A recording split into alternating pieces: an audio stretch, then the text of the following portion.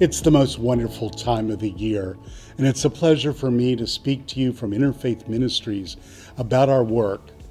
It's been a difficult year, but you have made it possible because you have helped us help seniors in need of meals every day, and even take care of their dogs and cats.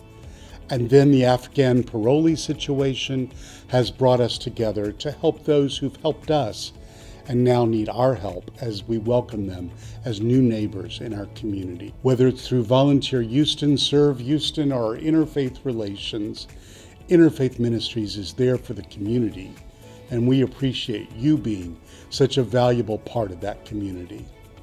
It's year end, and as you're thinking about your donations to the community, we'd certainly welcome you to think about IM.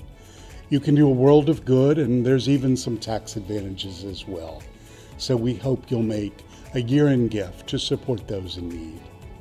Most importantly, we just want to say, have a great and wonderful holiday season with your family and friends. We're grateful to you from Interfaith Ministries.